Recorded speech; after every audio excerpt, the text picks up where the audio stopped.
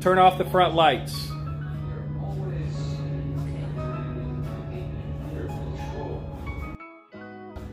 Turn on the front lights. Turn off the back lights. Turn on the back lights. Hey, hot doggers!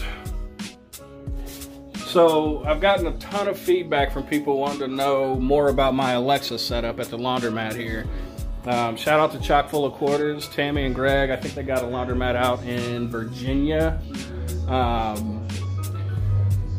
They actually reached out. They wanted some more information on it, and I've gotten a ton of emails, just random people all over the country, from California, Arizona, Midwest, New Jersey, New York. I'm getting questions from tons of people asking for more information, asking me to go into more detail. So I'm going to take this time and I'm going to go ahead and do that. I'm going to go ahead and we're going to talk about exactly what I use, how I use it, why I use it, when I use it, all of it. So let's get started.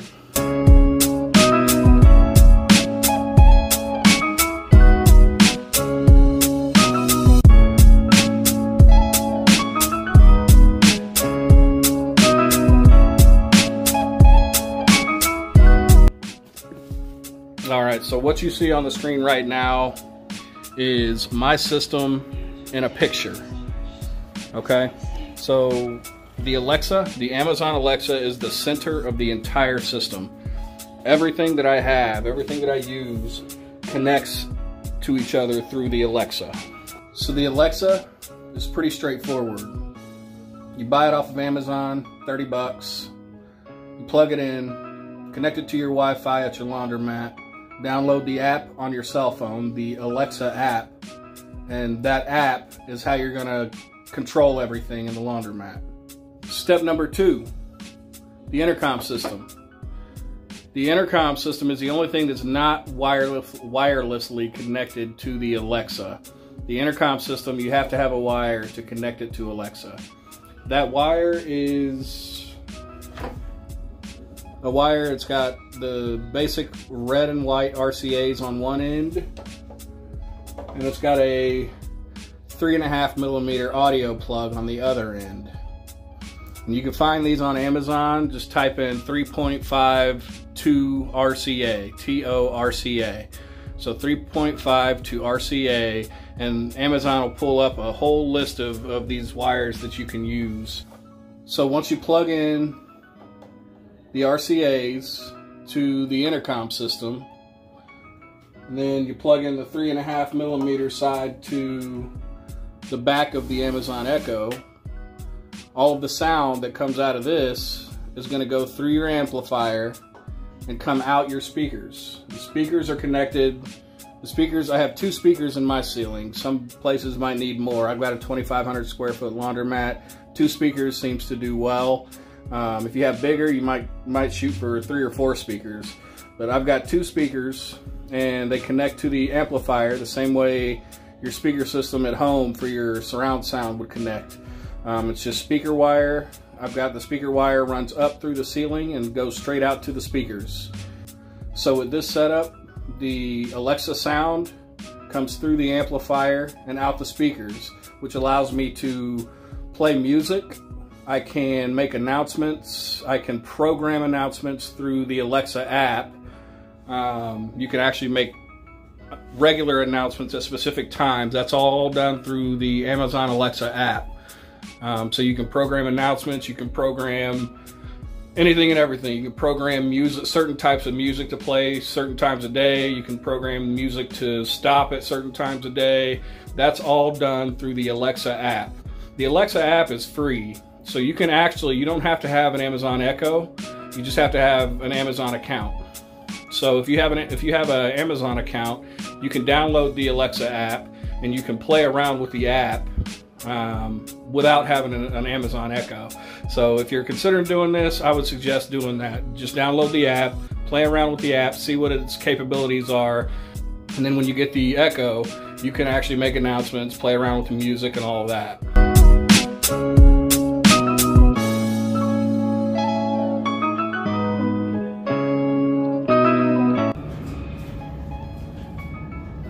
next step is going to be the Ring cameras. Now I went with Ring specifically because Ring cameras are built to interact with the Amazon Alexa app. So you can use Ring cameras as motion detectors. They have motion detection. They have the ability for two-way communication.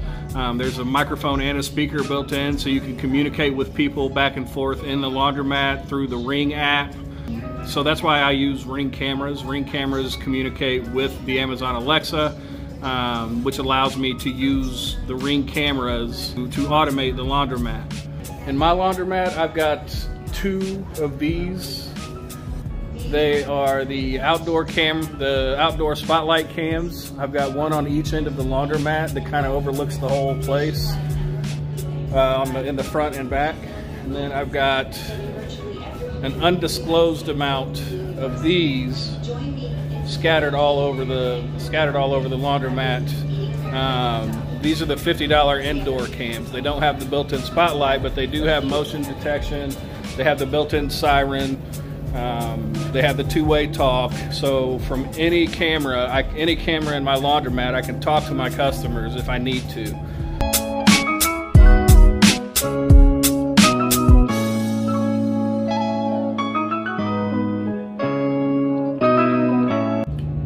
So next we have the Ring alarm. I've got a Ring alarm system. I am a 24-hour store, but I've got an office here that I have the alarm protecting. This office gets locked up when nobody's here, when I'm not here. So I have the alarm hooked up in the office on all the windows, all the doors. Everything has sensors on it, so if a door opens while it's armed, the alarm will go off, police will get called, all that good stuff. So I have the alarm to protect the office, but here's where I got a little crafty. I also have the Ring alarm set up to monitor my vending machines. You can see the sensors. Those are those are door sensors, door and window sensors. For the Ring alarm. Typically you put it on, typically they're on a door or a window, but I put them on the doors to the vending machines. So in the event that the vending machines get broken into, this door, as soon as this door opens, it's going to trigger the alarm in the office and the police will get called immediately. So my Ring alarm protects the office, it protects my vending machines. Never gonna change it. And it also protects my TV. So as soon as that TV moves, if that TV moves, the alarm's gonna go off and police are gonna get called. I'm gonna get a notification on my cell phone. So everything in here that could be taken or broken into, I would know about it. I'm going to know about it through the Ring alarm system. Now the Ring alarm system is also tied to the Alexa. In my bathroom, I've got a Ring motion detector up there on the ceiling. That motion detector connects to the Ring alarm system, but in the Ring app, I have it set up so that if that motion detector detects motion, it's not going to set off the alarm.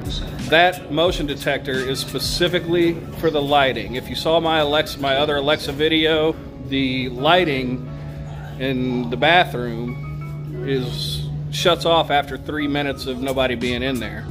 If that motion detector detects no motion for 3 minutes, it'll automatically communicate with the Amazon Alexa, and it'll tell the Alexa to turn off the bathroom lights. Now, the bathroom lights are Singled. They're Singled LED Alexa compatible light bulbs.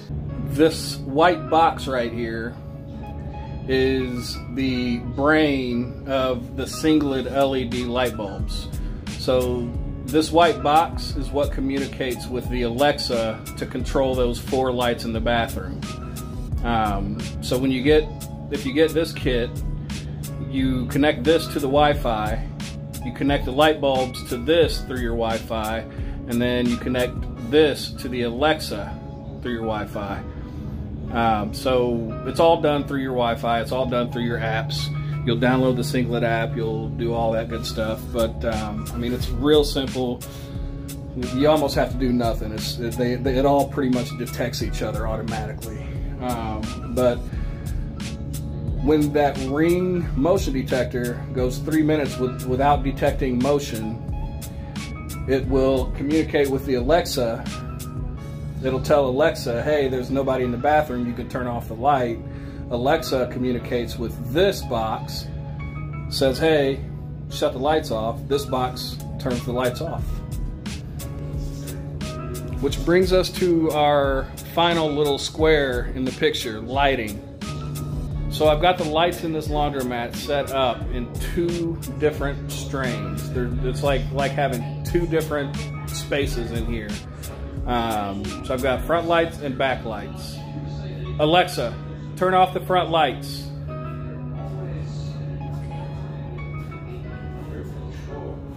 Alexa, turn on the front lights. Alexa, turn off the back lights. Alexa, turn on the back lights.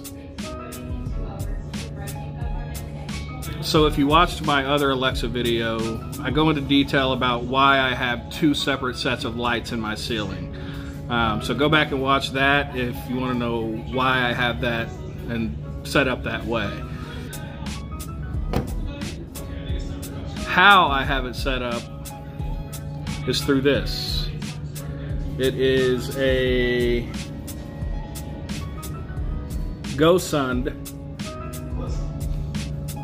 It's a GoSund Alexa plug, Alexa compatible plug. It's a 3-prong plug. You plug this into an outlet. You plug whatever you want Alexa to control into this. This connects to Alexa, and Alexa controls whatever you have plugged in my case, lighting. So my lights are controlled by these.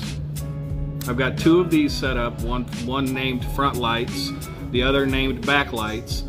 I have it set up in the Alexa app so that when my Ring cameras detect no motion for 30 minutes, the Ring camera tells Alexa, hey, nobody's in the store, shut the back lights off to save electricity. Alexa communicates with this and turns off the back lights. So it's a really simple setup what I have here. It's all run through Wi-Fi through 2 apps that I use. Obviously, there's a GoSund app that you have to download to set these up to the Wi-Fi. There's a Singlet app that you have to download. There's a Singlet app that you have to download, and here is, it's upside down, but you should be able to read it. Well, yeah, you download the Singlet app and you set up the Wi-Fi for that box to control the bathroom lights. But on a daily basis, I use Amazon Alexa, the Alexa app, and I use the Ring app. That's it.